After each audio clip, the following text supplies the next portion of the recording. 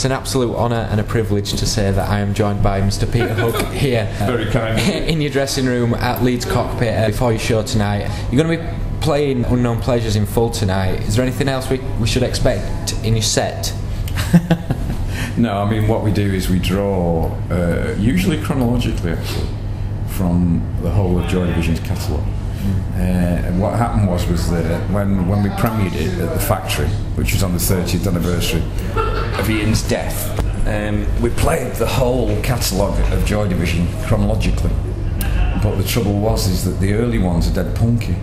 So by the time you get to Unknown Pleasures, your voice fucked. So we had to change it a little bit, so we use a little bit of artistic license. But generally it's a chronological run through of Joy Division's music. So I dig these songs up again, and how does it feel playing them? There's obviously the emotional side of it, but there must be some great memories as well that come back. Yeah, I mean, it was funny really, because I was reading Facebook, I know I shouldn't do it, yesterday, and some kid who was obviously a fan was saying, "Oh, looking forward to hearing Peter Hook play tonight." And some other kid came on and went, "Why? He's been playing the same old shit for 30 years." Which isn't actually strictly true, because we never played the Joy Division material. I mean, what happened was when New Order split up in 2006, I was out of a job basically, and I was DJing, but I wasn't playing, and I got asked to start a club with my mate, which is the Factory in Manchester. And on the opening night, he said, "We should put a band on. We should have a band on, you know, to start the opening night, because it's Factory. It's all about music, bands." So I said, "Oh right, who should do it then?" And he went, "You." And I went, "Eh?" So what he did was he sort of encouraged me to get some friends together, which these lot, they were in Monaco and Freebase. And we put a band together and did like a run through of greatest hits, and it was really fucking good. I really enjoyed it. And then what happened after that was that about nearly a year later, we it was the 30th anniversary of Ian Curtis's death. Now, when we were in New Order, we never celebrated anything to do with Joy Division, but it felt okay. It's okay that, because you had another job. You don't fucking go back to the post office when you've got a job at the railways, do you? No. Do you know what I mean? So it was like that. So I was involved in a plan by Macclesfield City Council to celebrate Ian's life, which I thought was fantastic. And I thought, to be honest with you, it was 30 years overdue. And it all fell through, and I was really annoyed. And both me and Steve Morris were involved in it, actually.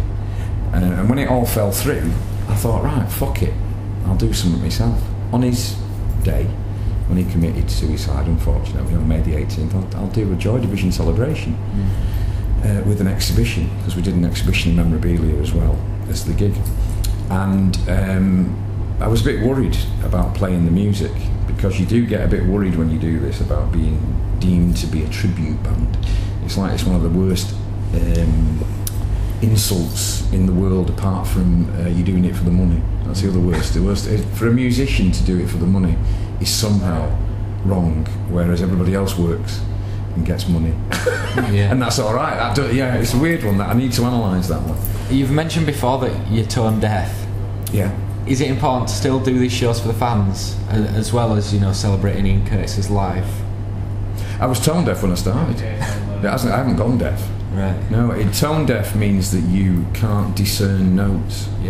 So like, if you said to me, "Tune your guitar," I can't tune it, because I can't discern the notes. It's different to deafness. I am deaf in one ear anyway, but that's just through the band. So it's not something that gets progressively worse. I wasn't doing it for the fans, to be honest. I was doing it for Ian. When it started, it was all about celebrating that one night, because we never did it as New Order. And also, I was really looking forward to playing the songs. It was Bobby Gillespie that gave me the idea to do the LP, because he was doing Screamadelica. And I thought, fuck it, gets you out of tribute band territory. By doing the LP, which is more difficult for the listener and more difficult for the player, it gets you out of that just going on and playing your greatest hits, and then everyone going, "No, they're just a fucking tribute band." You know, it's a weird sort of position to be in. So that was the reason why. And once we played it, we got inundated with requests to play it, and I went off all around the world. Never did England, because I thought English didn't want it because they're just fucking full of keyboard criticism. And it was only when we got these new managers, because these guys manage Echo and the Bunnymen, and they said to me, first thing they said to me was, why have you never played in England? And I went, no, I don't like the English, they don't like me, so I don't like them. It was like that, you know, I don't like them, they don't like me.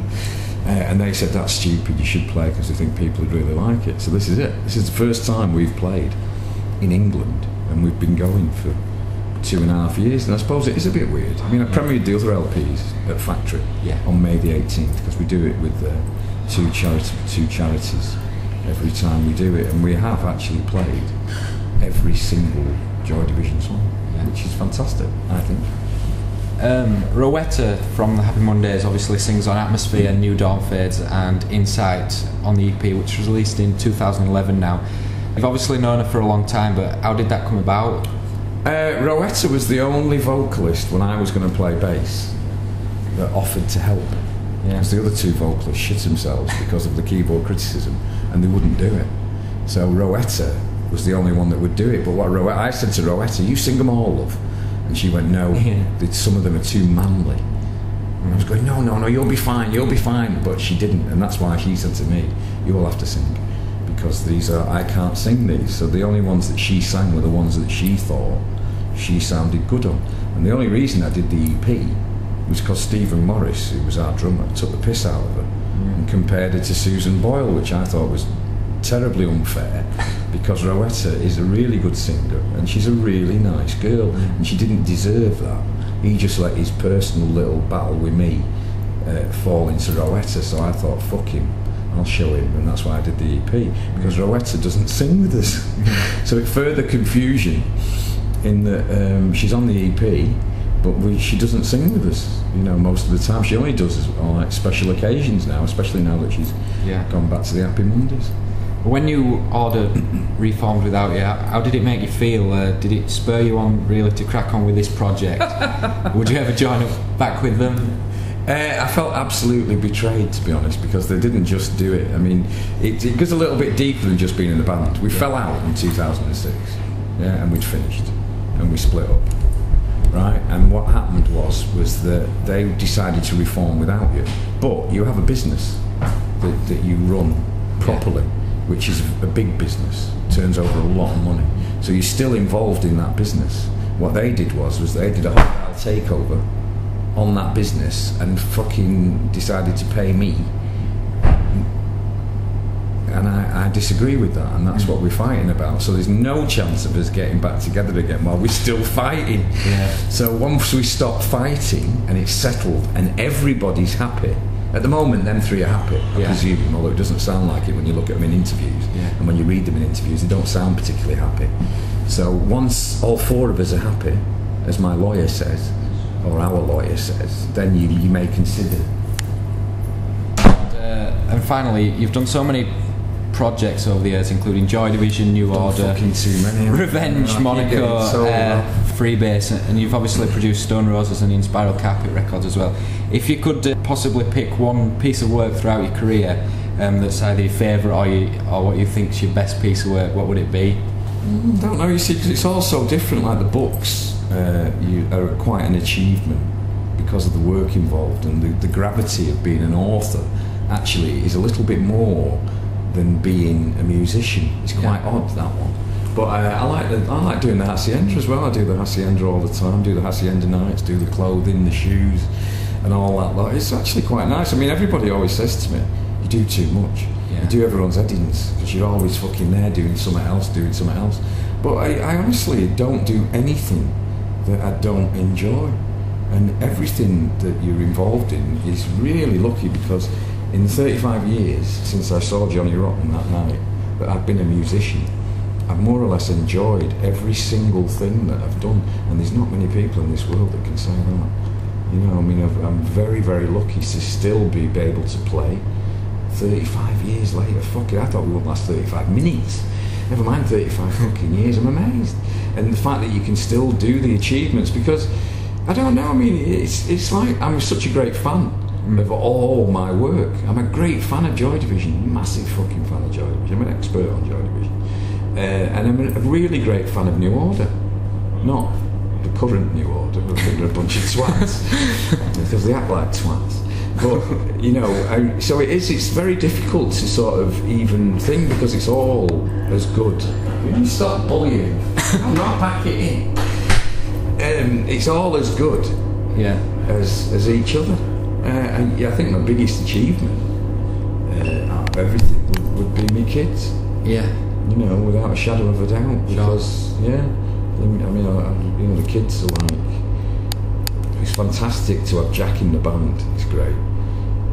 Although he drives him mad, he drives me mad, as you would be if you were with your dad, you know what I mean? You'd be at each other's throats all the time, but it's actually really nice, because he's a huge fan of the music as well. And yes, I mean, it is a weird one. I mean, you know, the people are the people that you miss, like Tony Wilson, Rob Gretton, Ian, you know, they're Martin Hannett. They're the saddest part of it, is that you lost those people, because especially with Ian, because you've had such a great time doing it, and you've benefited so much, you know, financially, creatively, artistically, from everything that you've done. And Ian, God bless him, he never had that. Yeah. You know, he's just sort of frozen in time at 23, the poor bugger.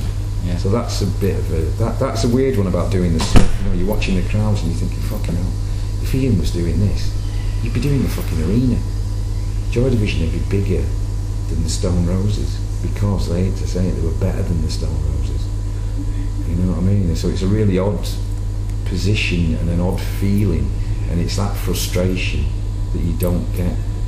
Those people aren't there, you know, to enjoy it really, because Tony was like so instrumental in doing it all, as was Rob Gretton, as was Ian, Martin Hannett, fucking hell, you know what I mean? Here I am translating Martin Hannett's record, deeming his production just as valuable as the band's music, you know, for people to listen to, and they're really responding to it really well. Yeah. So no, I'm actually quite happy with the other things that I've done.